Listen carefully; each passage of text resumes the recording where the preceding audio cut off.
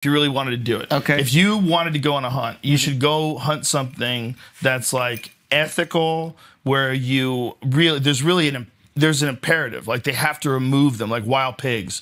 That's a great example. It's a great thing to hunt because they literally have to. It's a terrible. The word cull is terrible. They're killing them because there's millions of them. They're destroying agriculture. Texas has a fucking giant number of wild pigs. So yeah, I can tell you that, boy.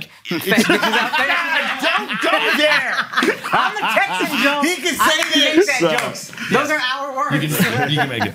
So if you wanted to do a hunt where you would get meat out of it, you get the full experience, and it's really doing good, that's the best hunting. Is pigs. Wild pigs. But I don't want to do that helicopter one. I think that's a little easy. No. You want to do one like